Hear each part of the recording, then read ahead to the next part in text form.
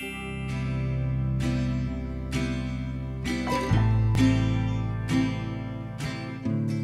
everyone, it's Jack and welcome back to my channel and welcome to another Bible study video. This is long overdue and something I have been trying to do for the past several months, and it just has not happened until this moment. So I am super grateful to be here. I'm super happy to be sitting down with you and jumping into God's Word. I'm so excited, and I'm starting a new Bible study series. We're going to be studying the book of Mark. So I just did an entire Bible study on the book of Matthew, which is the first gospel.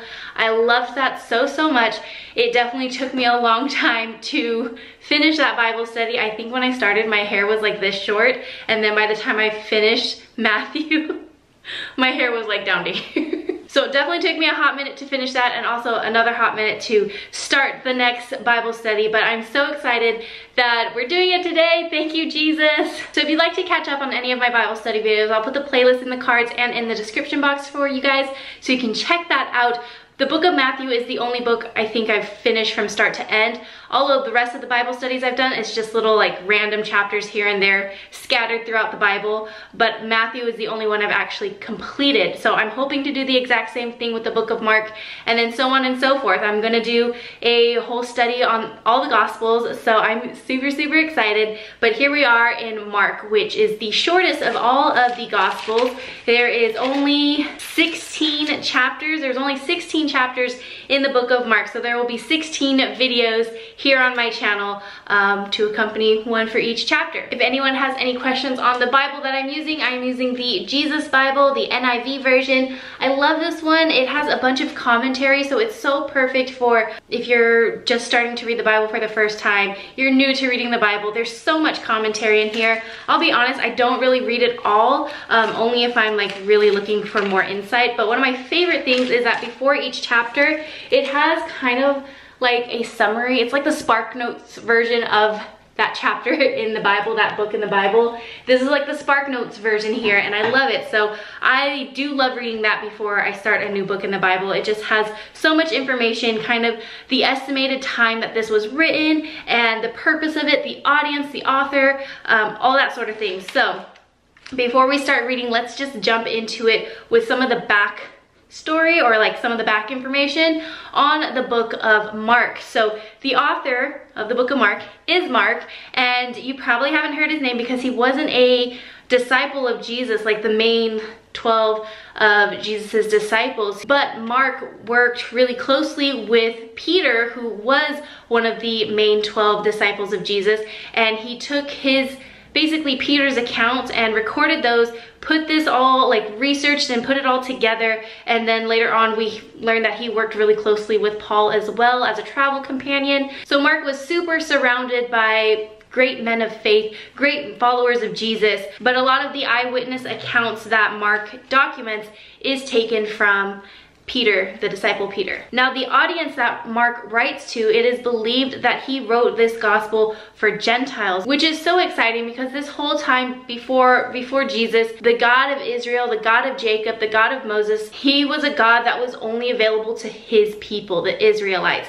And so when Jesus came, he offered that extension, that salvation and redemption for anyone that believes in Jesus. So that's really exciting for you and me. So this particular writing is meant for Gentiles, and specifically the Romans back in this day. So this was to enlighten them and offer this extension of salvation by believing in Jesus as the Son of God. And that's actually the main purpose of the book of Mark. Mark's purpose in writing is to proclaim Jesus as the Messiah, Jesus as the Son of God. So that's a little back end information that is worth knowing while you read scripture. So let's go ahead and jump in. We're going to go over Mark chapter 1 today, and we'll go verse by verse. If this is your first time joining me for Bible studies, this is kind of how it goes. I will read every single verse in here and share anything that sticks out to me, anything that I've learned along the way. I don't know if you can see, I definitely take a lot of notes in my Bible, so I'm going to share with you what I'm taking away from it, but I would love to hear your guys' feedback, your guys' insight as well, so please leave comments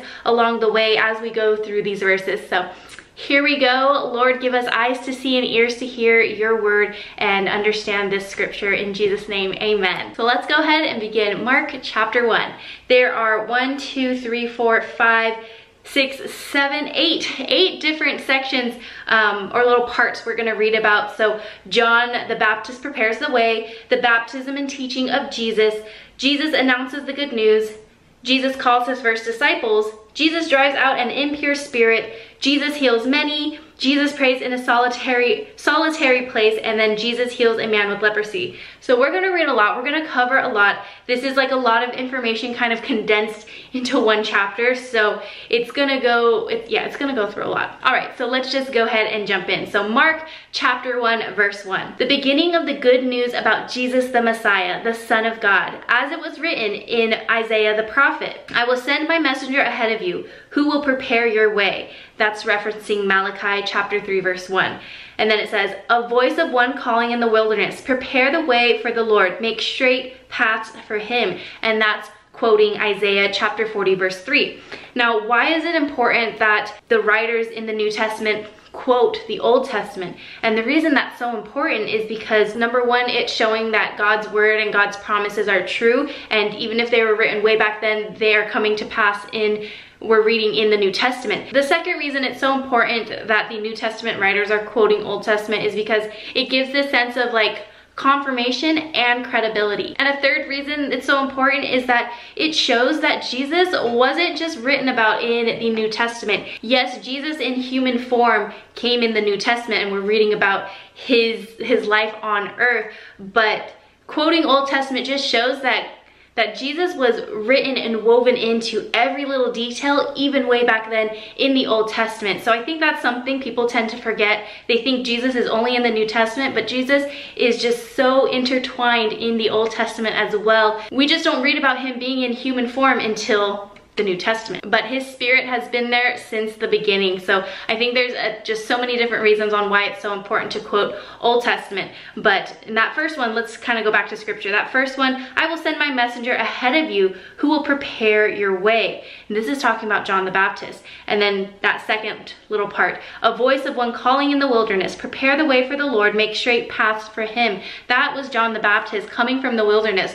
John the Baptist was, we're going to read it just right now in verse 4, but John the Baptist was kind of looked at as this like kind of crazy weirdo wild man. He came from the wilderness, ate lotus, dressed kind of funny compared to everybody else, so he was looked at really weird, but he was making a way for Jesus. So now we read in verse 4, and so John the Baptist appeared in the wilderness, preaching a baptism of repentance and the forgiveness of sins. So that was John the Baptist's like message, and that was his purpose in his ministry on earth, preaching a baptism of repentance for the forgiveness of sins.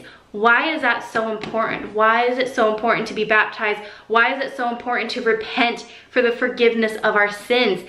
It's because the kingdom of God is near, and John the Baptist knew that that was true, and he knew that Jesus was coming. He knew that the kingdom of God was coming, and so he is preparing people and warning people, like, you need to be baptized. You need to repent of your sins because the kingdom of God is coming, and you don't want to wait till it's too late to do that. And this is something we should be preaching today too, because we all should be getting baptized and repent of our sins because the kingdom of God is near. The kingdom of God is coming. Jesus is returning again. Let's continue reading on verse 5. The whole Judean countryside and all the people of Jerusalem went out to him, confessing their sins. They were baptized by him in the Jordan River. So how awesome is that? And then in verse 6 it says, John wore clothing made of camel's hair with a leather belt around his waist, and he ate lotus and wild honey. Again, these were like weird things back then. I mean, actually, probably now that probably sounds kind of weird too, but that was like a weird thing. And this was his message. After me comes one more powerful than I. He's talking about Jesus here. The straps of whose sandals I am not worthy to stoop down and untie. I baptize you with water, but he will baptize you with the Holy Spirit. A little fun fact, John the Baptist is actually Jesus's cousin. So John the Baptist, his parents were Elizabeth and Zachariah, and Elizabeth was actually cousins with Mary, the mother of Jesus. So just a little fun tidbit there. But yes, John the Baptist is prophesying here, I will baptize you with water, but he will baptize you with the Holy Spirit. Now this doesn't happen until Jesus dies on the cross, raises from the grave 3 days later, and then ascends to heaven. And that's when this baptism of the Holy Spirit happens. So right there in verse 7 and 8, that is John the Baptist's message. That's his message that he's preaching. The next section we're reading is the baptism and testing of Jesus. So verse 9, at that time, Jesus came from Nazareth in Galilee and was baptized by John in the Jordan. I underline Nazareth because I think it's so funny going back to the book of Matthew, how people would always say, or there was like the saying, nothing good comes out of Nazareth. But here Jesus came from Nazareth and he was baptized by John in the Jordan. And this is really significant because why would Jesus need to be baptized? Jesus was the only perfect human being to ever walk this earth, and baptism really is to be cleansed of our old self and to be renewed. Why would Jesus need to do that? If Jesus did not sin, Jesus did not need to be renewed. But Jesus here on earth walked as an example of how we all should live. So that's why it's so important. Jesus does things so that we may follow in his path. So Jesus was baptized, not that he needed to, but he was baptized, basically showing that you and I should be baptized as well. Verse 10, just as Jesus was coming out of the water, he saw heaven being torn open and the Spirit descending on him like a dove. And a voice came from heaven, you are my Son, whom I love. With you I am well pleased. How amazing would it have been to be in that moment, to see Jesus rise from the water and the heavens open up and the Spirit descending like a dove on him, and you hear God's audible voice, you are my Son whom I love. With you I am well pleased. Like, what a moment, right? Verse 12, at once the Spirit sent him out into the wilderness, and he was in the wilderness for 40 days, being tempted by Satan. Also, like, tempted also means tested. So he was being tested by Satan. He was with the wild animals and the angels attended him. So verse 12 and 13 is a very short, condensed version of Jesus's time in the wilderness. He was fasting, and this is a really beautiful moment because, again, Jesus really didn't need to be fasting. Jesus really didn't need to be baptized because he was already just so perfect, so mighty, so powerful already. But he did these things, and he fasted for 40 days and 40 nights in the wilderness, and Satan was right there tempting him like, oh, turn these rocks into bread if you are so hungry, or bow down to me and I will give you this whole city, like that sort of thing. So it took a lot of strength and a lot of discipline from Jesus to avoid Satan's temptation. And it doesn't get into it here in the book of Mark, but we know that every time Jesus fights back with Satan, he uses scripture. And I think that's the most exciting thing to see because scripture is available to us as well. So Jesus used that to fight against the enemy. And I feel like when we can be disciplined in learning scripture and reading scripture, we are equipping ourselves to be prepared from attacks from the enemy, being tested by the enemy. We're prepared when we have scripture. This is what we can use to fight back. This is our sword of truth right here. Also, you need to pray for discernment because you know what? Satan also knows scripture as well, and he will twist it to confuse you and to deceive you. So know scripture, but also have discernment on what you're reading and what you're understanding. So that way he will never twist those words to confuse you or to conflict you or tempt you. We're moving on to the third section in this chapter already. It's called Jesus Announces the Good News. So what is the good news? Well, let's read what it is. Verse 14, after John was put in prison, Jesus went into Galilee proclaiming the good news of God. Verse 15, the time has come, he said. The kingdom of God has come near. Repent and believe the good news. So today when we talk about the good news, a lot of times we're focusing on, yes, Jesus died on the cross for us. He rose from the grave and he ascended back to heaven. He is living and alive and he has redeemed us of our sins. And he died on that cross, a death that we deserve. He did that to redeem us and offer us salvation. But Jesus was preaching the good news. He didn't die yet on the cross. So what really is the good news? So it goes back to John's message and what Jesus said just here in verse 15. The kingdom of heaven is near. The kingdom of God is near. The time has come to repent and believe the good news. The good news is a gift that God is restoring his people. That is why it is so important to be baptized and to repent of your sins, because God, although Jesus didn't die on the cross yet, the good news he was preaching was that God, the kingdom of God was near, and God was going to restore his people. And that's what people knew, and that's what they were expecting. And that is why when John was baptizing people, that's why he actually had people responding and people coming to him to be baptized and to repent of their sins, is because they knew that God's people were going to be restored. It was a gift offered to them to experience the goodness of God. We later learned that our salvation truly comes from Jesus dying on the cross for us, which is the best gift ever. But while Jesus was on earth preaching the good news, it was to repent and believe the goodness of God. Restoration was coming. The next section is Jesus calls his first disciples. So verse 16, as Jesus walked beside the Sea of Galilee, he saw Simon, as we know as Simon Peter or Peter, he saw Simon and his brother Andrew casting a net into the lake, for they were fishermen. Come, follow me, Jesus said, and I will send you out to fish for people. At once they left their nets and followed him.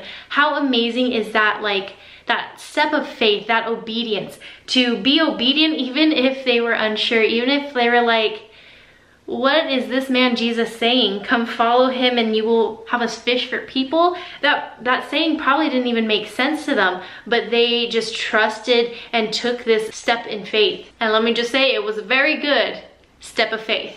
So verse 19, when he had gone a little further, he saw James, son of Zebedee, and his brother John in a boat preparing their nets. They were also fishermen.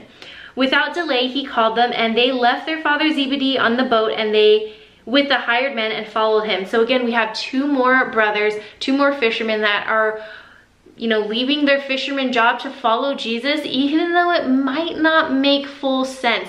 Jesus wasn't super detailed. We don't read about any real detailed conversation, negotiation, anything like that. Jesus just said, come follow me and I will make you fisher of men. Without second guessing, we have Simon, Andrew, James, and John following Jesus now. So this is a good point to think on and kind of just think about for a second. Are we taking a step of faith even when we're a little unsure, even if it doesn't make total sense to us? If you know God has called you here, are you sitting down trying to negotiate with God? Okay, what is the plan, God? How is this gonna look? How are you gonna take me from here to there? What is this gonna look like? Are you just taking this walk of faith like these fishermen here? I want to encourage you today, whatever it is you feel that God has called you to, take a step of faith, even if you are unsure. When I felt called to make Bible study videos, I was so intimidated because I am no preacher. I am no educated person to share any of this with you, but God called me to do this, and I took this step of faith, not realizing how many people would find it so helpful and just so encouraging to have someone to break it down in kind of kindergarten form, elementary form, to truly understanding scripture. I didn't know that that's how God would use me. I didn't know.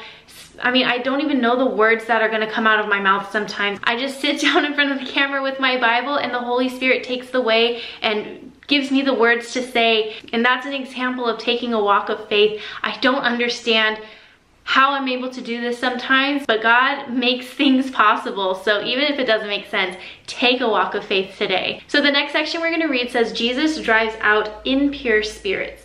Verse 21, they went to Capernaum, and when the Sabbath came, Jesus went into the synagogue and began to teach. The people were amazed at his teaching because he taught them as one who had authority, not as the teachers of the law. So Jesus spoke with authority. Why? Well, because Jesus was there at the beginning of time. The Word of God is Jesus. The book of John starts off with, in the beginning was the Word, and the Word was with God, and the Word was God. He was with God in the beginning. Who's he? He was with God, Jesus. So Jesus was with God in the beginning. So Jesus knows scripture. Jesus lived through scripture, so he can teach with the authority that he has. Verse 23, just then a man in the synagogue who was possessed by an impure spirit cried out, "What do you want with us, Jesus of Nazareth? Have you come to destroy us? I know who you are, the Holy One of God." That sentence right there is powerful because this is a demon speaking. This is a possessed man. An impure spirit is possessing him and speaking these words. "What do you want with us, Jesus of Nazareth?" First, he knows he's Jesus of Nazareth. "Have you come to destroy us? I know who you are, the Holy One of God."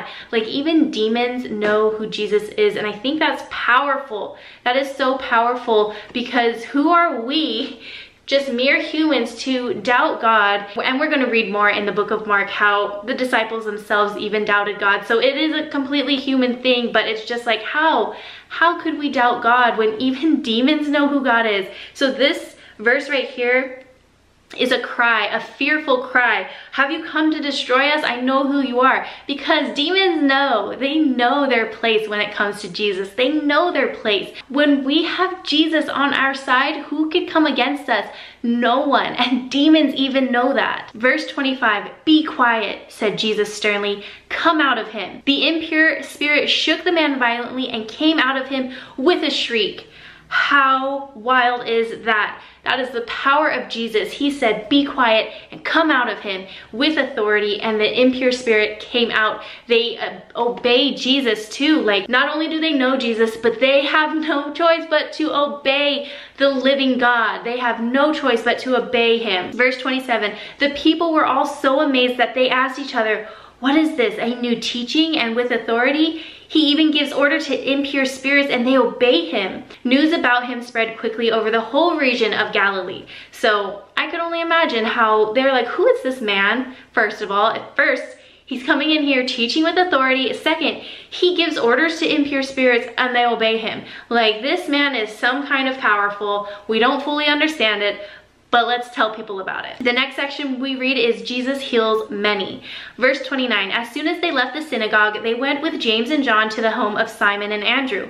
Simon's mother-in-law was in bed with a fever, and they immediately told Jesus about her. So he went to her, took her hand, and helped her up. The fever left her, and she began to wait on him." So this was her response to Jesus healing her. She began to wait on him, meaning she took care of him. She was a good host to him while he was there. Whatever Jesus needed, she was gonna go get to make sure that he was okay, because she was just so grateful. This is how we should be responding as well. When Jesus performs a miracle in our lives and heals us from something, our response should be that of Simon's mother-in-law. We should begin to wait on the Lord. We should begin to serve the Lord in all the ways that we can. Comment below, "Jesus has healed me," if you know that you have been healed by Jesus for something, whatever it may be, a sickness, an addiction, whatever it may be. If Jesus has healed you, comment below, "Jesus has healed me." Verse 32, "That evening after sunset, the people brought to Jesus all the sick and demon-possessed.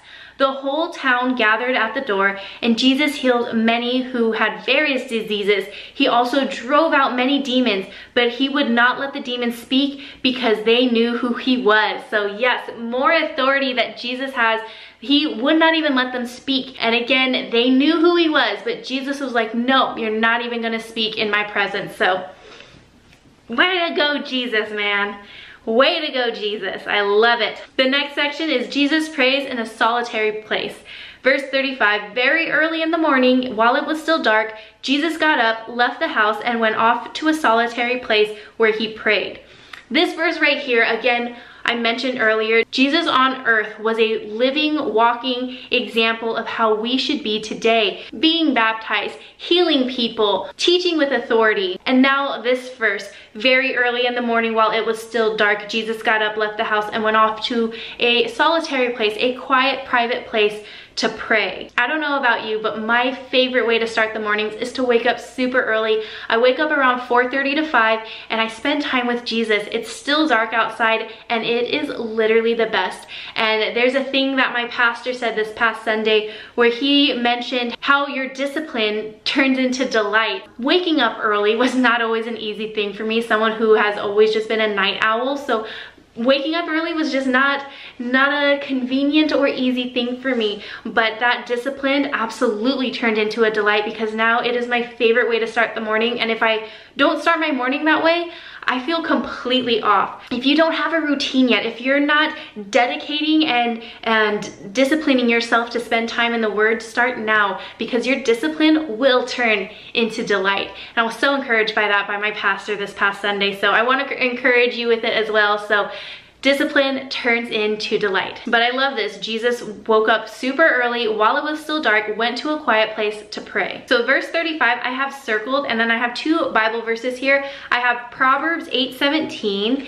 Let's read what that is, because I wrote that down and I don't even remember why I wrote it down. So let me go over to Proverbs 8:17. It says, I love those who love me, and those who seek me find me. Oh, that is so good. Oh man. So again, going back to this discipline turn into delight, waking up super early while it's still dark to go to a quiet place to pray. Like, yes, that takes discipline, but this is a reminder from God when we choose to be disciplined in those moments. I love those who love me, and those who seek me find me. That is so encouraging. I'm so happy I wrote that down. And then I also have Isaiah chapter 50 verse 4. It says, the sovereign Lord has given me a well-instructed tongue to know the word that sustains the weary. He wakens me morning by morning, wakens my ear to listen like the one being instructed. Ooh, I love that too. I'm so happy I wrote that down. Like, what a good reminder. Yes, the Lord sustains the weary. He wakes me up morning by morning, wakens my ear to listen like the one being instructed. So many times, let me just say this real quick, I'm getting really excited right now, but when we're praying, a lot of times we're just speaking. But when do we take the moment to just like sit and be quiet and listen to what God has to say? And it can absolutely be in those early quiet moments. God can be speaking to you right then and there. I love early mornings, and I know everyone has their own routine, their own schedule, but I just want to encourage you, if you can do early mornings, please do, because it's so beautiful, and it's just so amazing when you can start the day dark and early with Jesus before the world actually wakes up and begins. Verse 36. Simon and his companions went to look for him, and when they found him, they exclaimed, everyone is looking for you. Verse 38, Jesus replied, let us go somewhere else, to the nearby villages, so I can preach there also. That is why I have come. So I love that Jesus didn't come for just a small select group. He wanted to go and preach to other towns, because that is why he came, he said. Real quick on verse 38, I have a note in here, which is just such a great reminder, because it is true. Jesus was not a people pleaser. Like, if everyone was calling him here, he wasn't just gonna go just because that's where people want me to and I want to make them happy. I want to please the people. Jesus wasn't a people pleaser, and I love that so much, because I have always been a people pleaser, and I'm trying to step out of that terrible habit and that terrible way of thinking. Again, Jesus leads by example. Jesus was not a people pleaser, so I'm not going to be a people pleaser. So verse 39, so he traveled throughout Galilee, preaching in their synagogues and driving out demons. This was his mission. He was going around to nearby villages, preaching the word and healing people, driving out demons. So the last section we're going to read today is Jesus heals a man with leprosy. So verse 40, a man with leprosy came to him and begged him on his knees, if you are willing, you can make me clean. So leprosy first is a skin disease that was super contagious, and anyone that had leprosy was basically shunned. Like, stay back, you are disease filled, you are contagious. So they were 100% outcasts. So a man with leprosy came to him begging, if you are willing, not if you can, if you are willing. This man knew that Jesus, this was the faith of this man. He knew who Jesus was. He knew, I know you can heal me, but if you are willing, you can make me clean. Like, you can heal me if you are willing, not if you can, but if you are willing, which I think speaks a lot on his faith. Verse 41, Jesus was indignant, which means filled with compassion. He reached out his hand and touched the man. I am willing, he said. Be clean. Immediately the leprosy left him and he was cleansed. I just love the healing that we see Jesus do. Verse 43, Jesus sent him away at once with a strong warning. See that you don't tell this to anyone, But go, show yourself to the priest and offer the sacrifices that Moses commanded for your cleansing as a testimony to them. That verse probably sounds a little confusing. Like, why would Jesus tell this man, don't tell anyone this, but go and show yourself to the priest?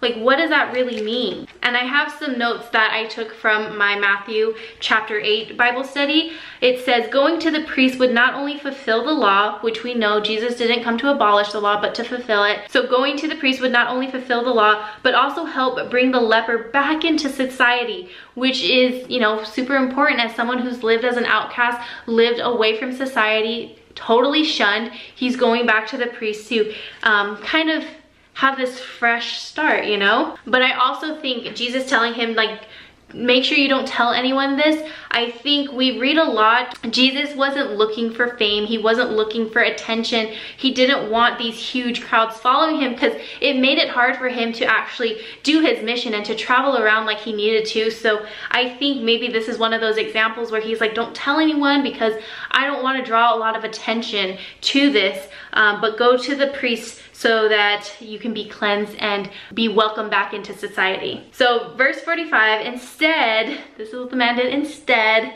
he went out and began to talk freely, spreading the news. As a result, Jesus could no longer enter town openly, but stayed outside in lonely places. It says right here basically why he said don't go and tell everyone, because it's going to draw too much attention. And look, now as a result, Jesus could no longer enter a town openly. So he had to stay on the outskirts in lonely places, which is just so sad. And then it finishes off saying, yet the people still came to him from everywhere. They still found a way to find Jesus.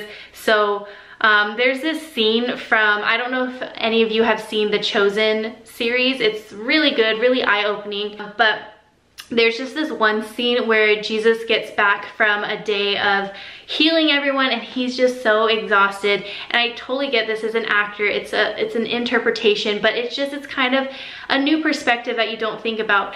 The actor playing Jesus, he comes back from healing people back to their little like camp with their tents and stuff, and he is drained and he is exhausted and he just like collapsed because he's so tired.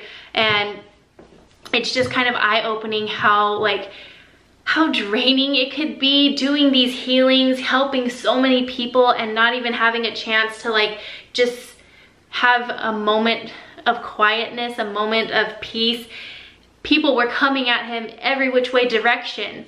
So it kind of, seeing that scene in that series just kind of gave me this perspective of like having more compassion for the experience Jesus had while here on earth. He didn't want these big crowds following him, so he had to go and stay out in lonely places on the outside of town, yet people still found him. So I just can only imagine, especially as an introvert, how draining and exhausting that would be. Oh man, oh man. But that concludes our Bible study for today. I hope you enjoyed this so much. I know that I did. I would love to hear your input, your insight, your feedback in the comments below. What did you take away from this reading?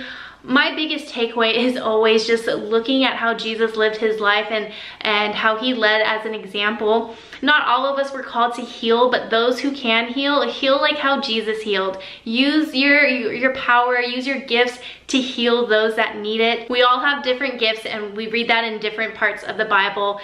We all have different gifts, and if your gift is to give, give. If your gift is to teach, teach. And I think that has definitely been a gift that the Holy Spirit has given me over the years, is to teach the Word of God in a way that's understanding for, you know, regular old people like me and you. I absolutely think it is a gift because, like I mentioned, I don't know how I sit in front of the camera sometimes and do these studies. I 100% rely on the Holy Spirit leading me. So super grateful for that. Otherwise, I feel like I would just be stuttering here all day long. But I want to know in the comments, what was your biggest takeaway from today's reading?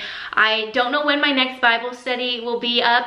This is the date I would like ideally love to have my next Bible study. But I have a full-time job right now that has been taking over a lot of my time, so really this channel and my vlog channel is really any little scraps of time that I can find to dedicate towards it, and it's not a lot, which breaks my heart, but these videos mean so much to me, so I hope that I'm able to make a new one for you very, very soon. But thank you so much for watching. I'm so excited to be starting a new Bible study series with you on the book of Mark. I hope you join me for the next one. And again, if you want to catch any of my past Bible study videos, I will put a playlist in the description box for you, as well as the cards, so check that out if you would like some more scripture and Bible study. I hope you enjoy it and have a great rest of your day or night. I love you, and I'll see you next time. Bye!